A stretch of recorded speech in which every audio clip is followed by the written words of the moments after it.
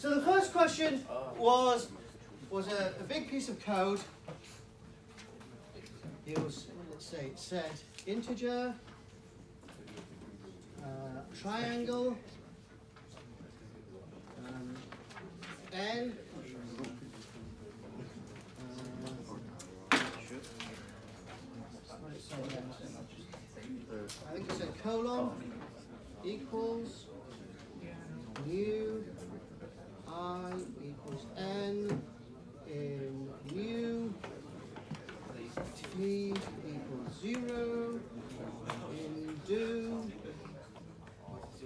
curly brackets while I is greater than 0 curly brackets t colon equals t plus I comma I equals I minus 1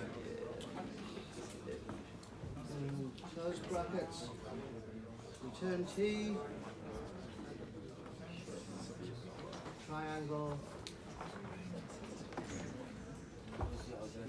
4 plus triangle 5.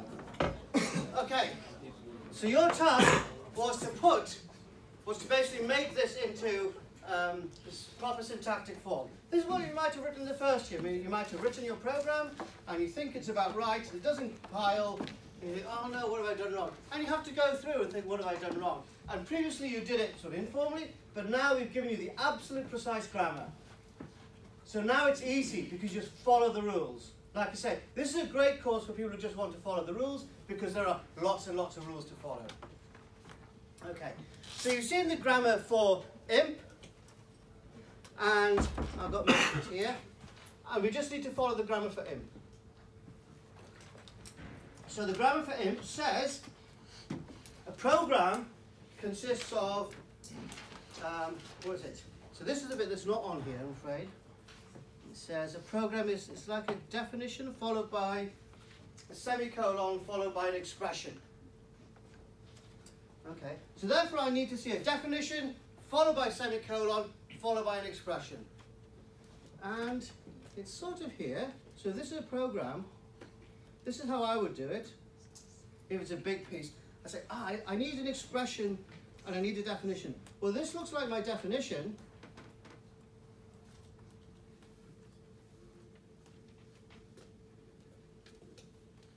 And then this looks like my expression. But oh no, I need a semicolon. I think there's a semicolon I need. Yes, a semicolon. So there's a missing semicolon here.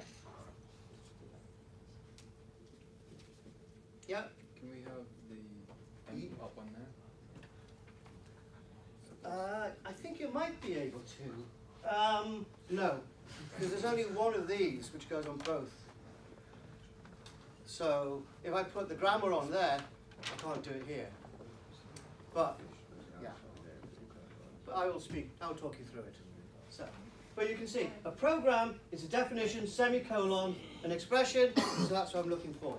So this is a fine expression. It's two things being added, and this is a variable applied to something, variable applied to something. So that's okay.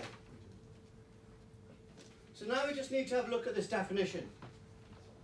So a definition can start with integer, and we've got integer, and then you have variable. That's fine. And then the grammar for a definition says I need to have open brackets, some stuff, close brackets.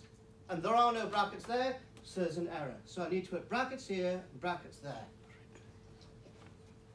Now, inside the brackets, there's something called, what is it?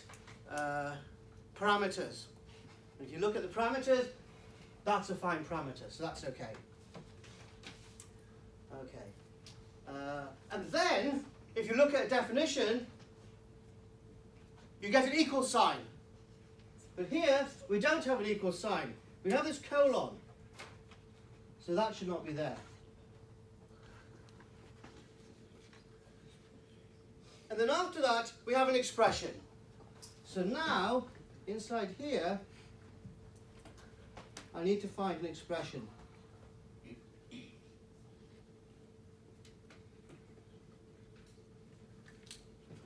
So that should be an expression. And by the way, you know, when you write your programs and you press return, this is exactly what the computer's doing.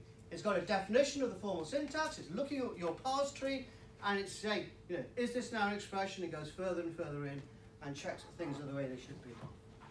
Okay, so, is that an expression? Well, it starts with new, and new is the correct way to start an expression. So that's fine. So, a new expression says the word new, and then you have variable, that's fine. And then you have colon equals. That just says equals, so we need a colon. Okay. In, have we got an in? We've got an in, good. And then we get another expression, so that's fine. So that means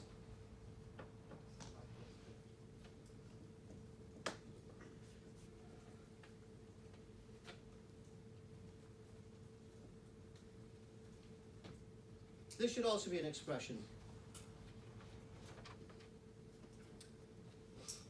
Right. Okay, is that an expression? Let's have a look at my list of things. Well,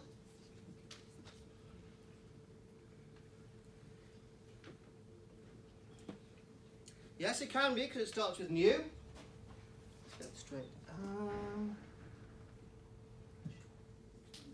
Right. Okay.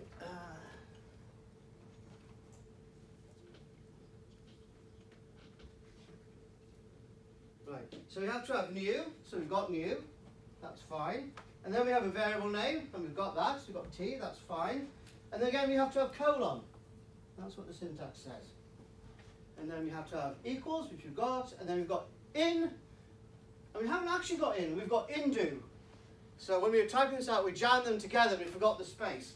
So we need to replace this with a space. So this actually should be in, and then do. So, if we look at the expressions, now we've got a do expression. And so do has the form do, command, return, expression. So this thing must still be an expression. Right? And is it an expression? Well, we've got to have a command followed by a return. And that's what we've got. There's our return. There's our expression. So that means that we need to make sure that this thing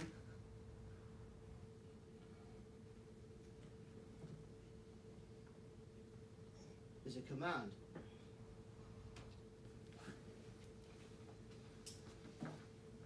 Right, so you look at a command can be, well, here it says curly brackets. Can a command start with curly brackets? Yes, it can. The grammar says a command could be a curly brackets and then a block, followed by closed curly brackets. So there's an open curly brackets, so we need a block, and then we need a closed curly brackets. But if you notice, this curly bracket is going to go that one, so we're short of a closed curly brackets. So you need a closed curly brackets. So, next thing, right.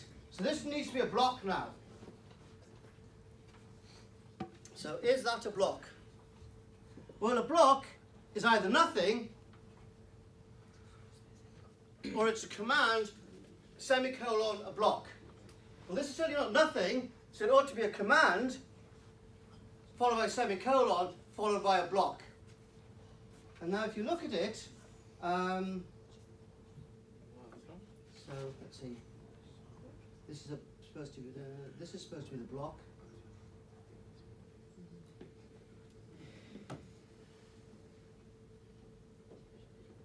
Right, that's supposed to be a block. So it could be a command followed by a semicolon, followed by a block, which can be nothing. So actually, there's a semicolon missing, and then you can have the nothing. Okay, so now, that means that this thing should be a command. Okay, so, when is while a command? So you need while, you need open brackets, a Boolean expression, a closed brackets, and a command. So, we need the open brackets and the closed brackets, and then we need a command. Yep. And you can see what I'm doing. I mean, I'm having to go back here. You can't possibly remember the syntax rules all the time. That's okay, they're in front of you. You can look them up, find out what you need, and then go over there and check that you've got it. Right, so now we need a command. And again, a command can be a block. So I've got the two things there. So then inside the block, I need a command, and then I'm done. I think I'm done. Oh, that should be a semicolon, and then I'm done. Oh, no, that should be a semicolon as well. Okay. Should there not be a colon before the equals and I equals? Oh, yes, very good. Of course, spot on. That was me just rushing the last bit because I was getting bored of it because it was trying to go. Sorry about that. That's the thing. You rush it because it's very delicate. Remember, a lot of work, but 100% accuracy, so it is a bit of work. You can rush it. If you rush it, you can get it wrong. That's why computers do this kind of thing. Okay, any question on that? Yeah? Should not be a semicolon after the return T? After the return T. Oh, you mean here? Yeah. Yes, there is a semicolon there. Any other questions? Any other errors in my answer that you spotted? It's not meant to be parens around the like, triangle 4 plus triangle 5. The calls require. Right, in here, in this grammar for imp, unlike in lamb, when you do additions, you don't need brackets. If you look at the grammar that you were given, you'll see it doesn't say additions are open bracket something, integer operator something. I mean, triangle 4 should have parens around the 4, right? Right here? Yeah. No, No? because this is an integer expression. It's just something at something. Okay. Take the class, Stuart. Should. Work harder. Yeah. So does it not call triangle with the integer 4 as the parameter for it? Is that not why that would be brackets on 4? Yeah, so you're right, in that it is triangle applied to 4, that's true, but unless I'm mistaken, and I'll check, right, okay, okay, I haven't got the bit of grammar there to check, so I can't be sure. Maybe you're right, but I don't think you're, oh, actually no, it's an application, isn't it? Yes, I think you are right, so. So that's why it's delicate. You've got to have the grammar, and I've only got a fragment of the grammar in front of me. Okay. Right, enough of that.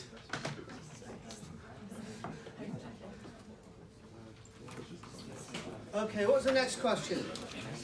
All right, everything else is much easier because it's much shorter. So the next one was f, lambda x arrow s t.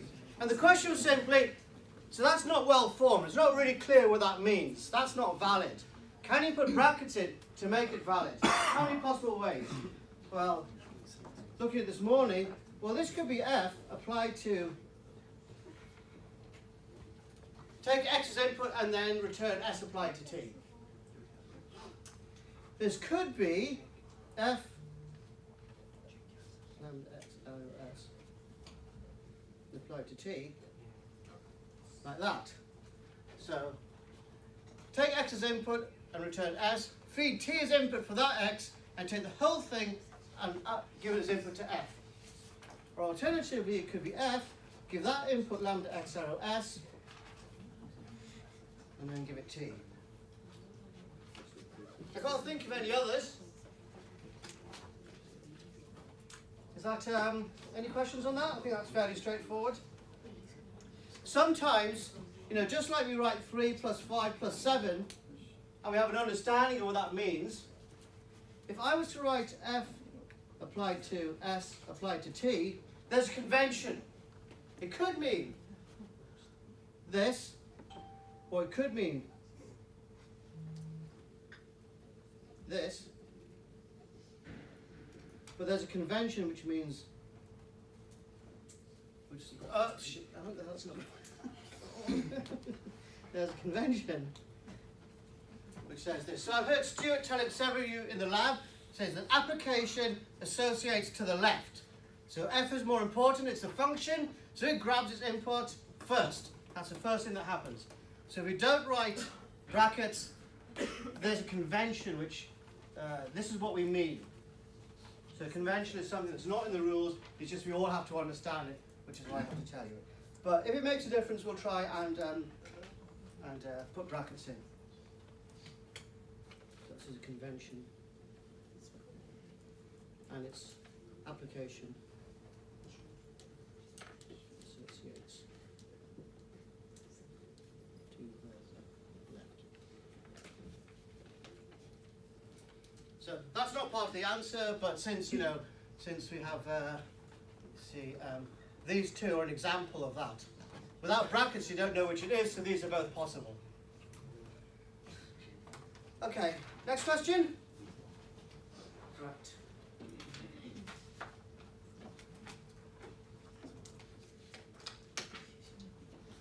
Okay, write a grammar for Boolean logic. Your grammar should include formula which are variables, true, false, and combinations of formula using and, or, not, and implies. That's fairly easy, I think. So it's a grammar for Booleans, so I'll call them Booleans, equals, well, I've told you what there are. There are variables. Line. What else are there? There is true. There is false. Okay, combination of formula and, or, not, and implies. So you can have a Boolean and a Boolean. You can have a Boolean or Boolean. You can have, and if you see what I'm doing, I've given you all the information here. I've told you exactly what's in here. You just need to copy it down from the English into the formal syntax for grammars. So what's the next one? Not. So there's no point writing not after bool, it would look daft. Don't write it beforehand. And finally, implies. You could write the word implies if you like. I'm just going to write that symbol.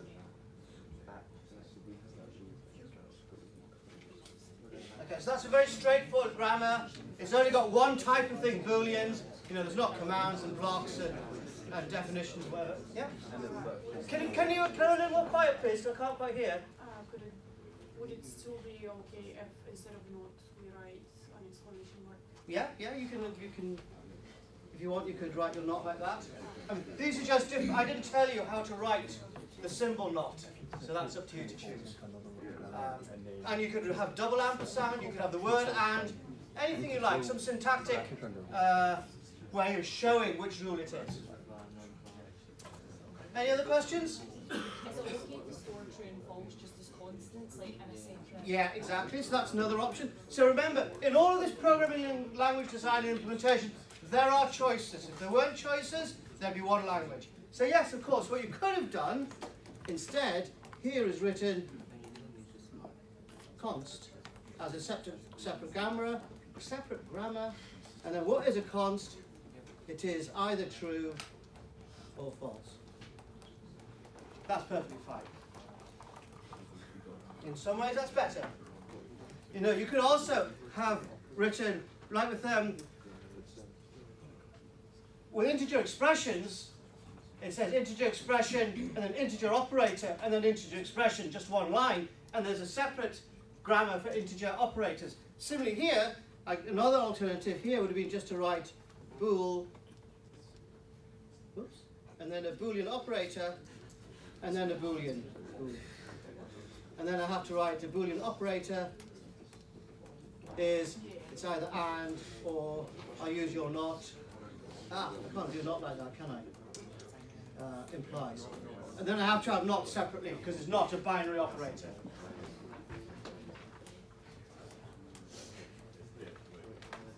This is an alternative.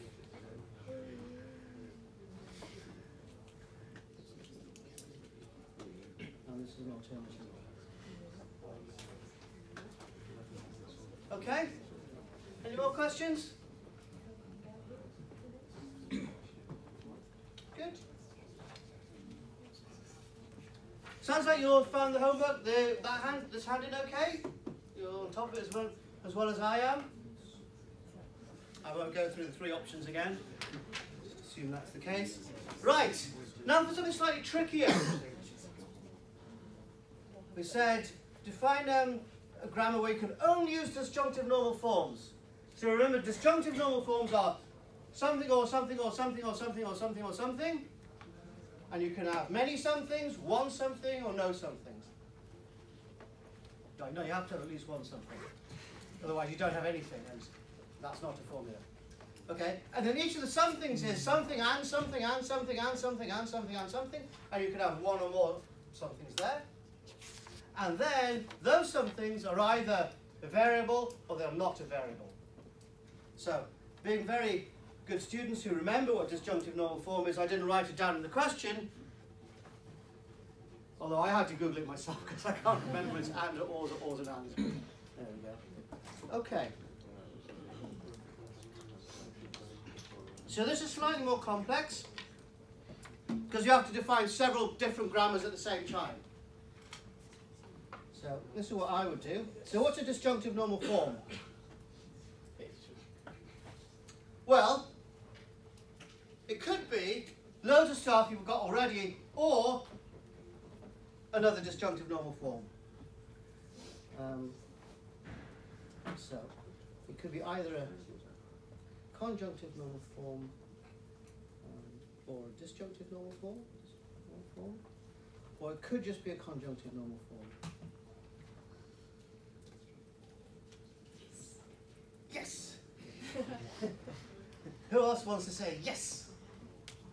Anyone did not do this? No one wants to talk about it. It's okay to say you got it right or wrong. It doesn't matter. We're all learning here.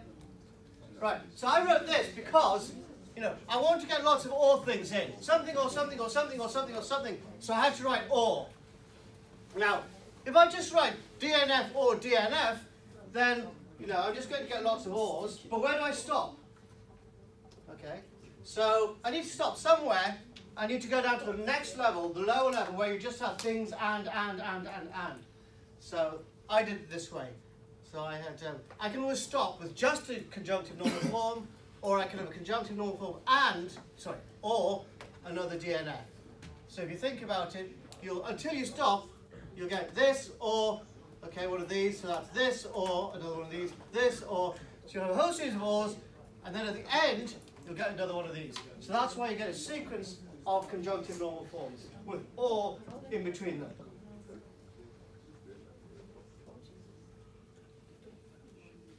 If you wrote DNF here, that would be fine as well, because you'd have or and you have two things and you split them all up, and eventually all of them, when you stop, would have to turn into conjunctive normal forms. So it's okay to have DNF here as well.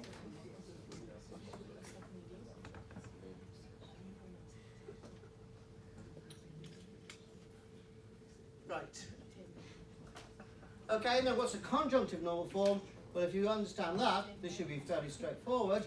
Well, it's going to be a whole load of and things, and you can have more of these conjunctive normal forms, but at the beginning I want to start with the literal, and of course I can always just have a literal. So if you look at one of these things, you're going to get, well, let's say you use this, either you'll start with a literal, or you'll have a literal and another thing, maybe a literal and another thing, maybe a literal and another thing. The whole sequence of literals with an and eventually you'll stop with a literal. And again, had you written that would be okay as well. I mean, you'll have different expressions, but they'll all represent conjunctive normal forms. And then what's with all these literals?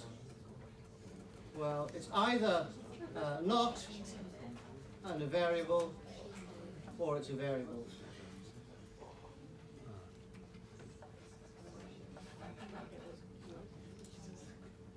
Doesn't there have to be brackets around conjunction or DNF and let and conjunction? If that makes sense. Because otherwise, I you don't could get think like A and B as a DNF, could you not? no, because if you look at DNF, it has to have an or in it, so you're not using this rule. But what if you just use conjunction? And then can get. Okay, I'll tell you what, if you're not sure, put in brackets. So, right, tell you what, I'll think about that. I don't want to work it out and give you the wrong answer by accident. So, okay, brackets.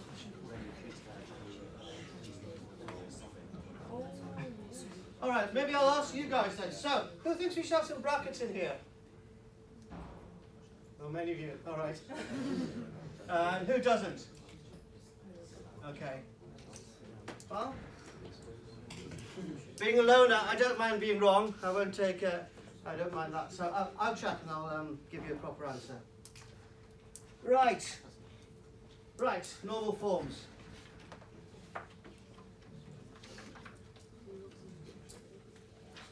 So we'll give you answers written out properly, so you'll get an answer to that in that way. Right, normal forms. So, now that you've been doing this section of lectures, you know why these normal forms are important. These are the things that you can't do any small step reductions from, because they contain no beta reductions. But can we define those as a grammar? Yes, we can. So, this is what I did. So what is a normal form? Well, it could be a variable. They are normal forms. It could be a lambda abstraction,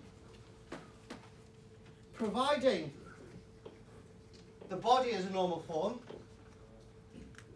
And it can be an application. But we have to be careful. If it's an application, we might say, you know, f applied to A, and f is a normal form, and A is a normal form. That's almost right. But we also don't want f to be a lambda abstraction, otherwise you've created a redex. That's why we have another category for neutral terms.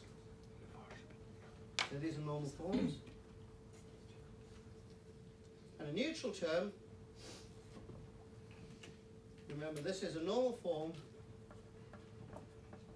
that is not, sorry, that's a neutral, that is not a abstraction.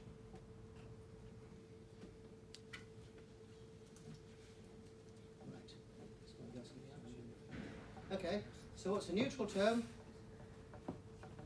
Well, variables. These are normal forms. They're not lambda abstractions. If I had a variable here, this would not create a redex, so that's fine. They're not lambda abstractions, so I can't do any lambda abstractions. And of course, they could also be applications. So what would that mean? Well, to be an application, I would want the second part to be a normal form, but of course, I want the first form to be not a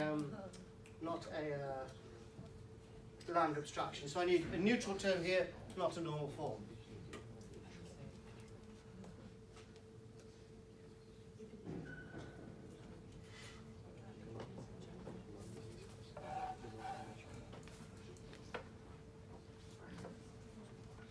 Okay, any questions?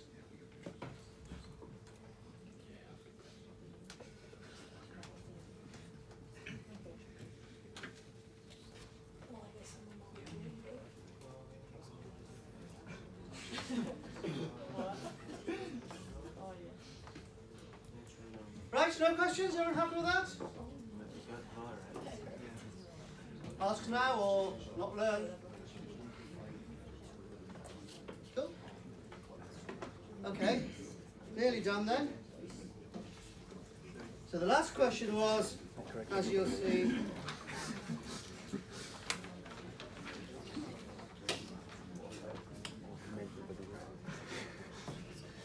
now it's our reductional. So we have a particular grammar.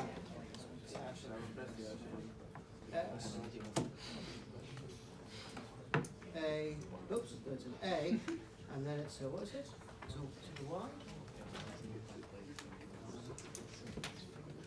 B, or it's a C, or it's a BXK.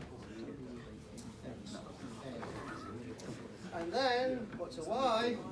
Y is a C, and then an X, and then a C, or have the angle brackets.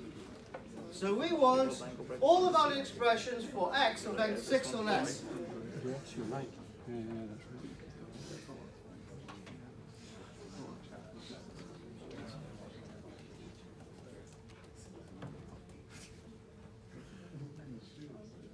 Okay, so we just start with x, and we use any production rule we want. Yep. I think for y on the first line, we have the angle brackets Oh, from the C. shit, I wrote it wrong, didn't I?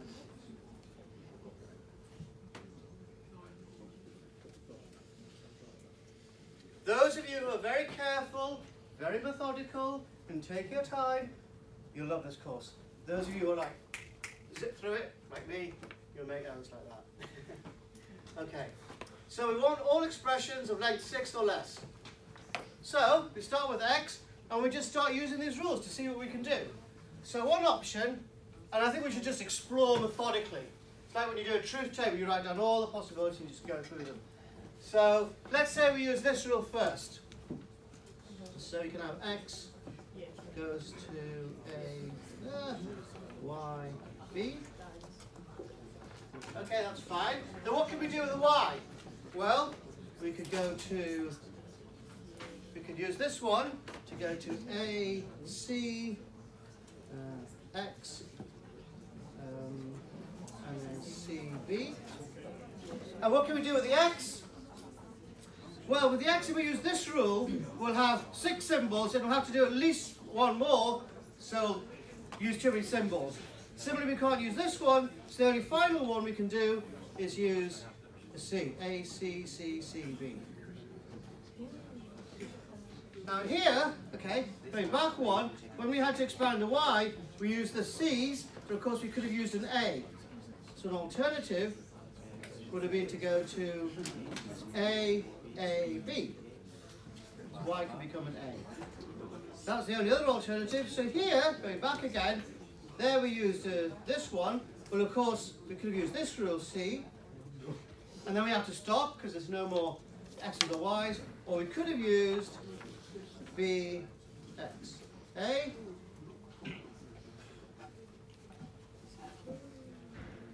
Now what can we do with this x here? Well, there are 3 options.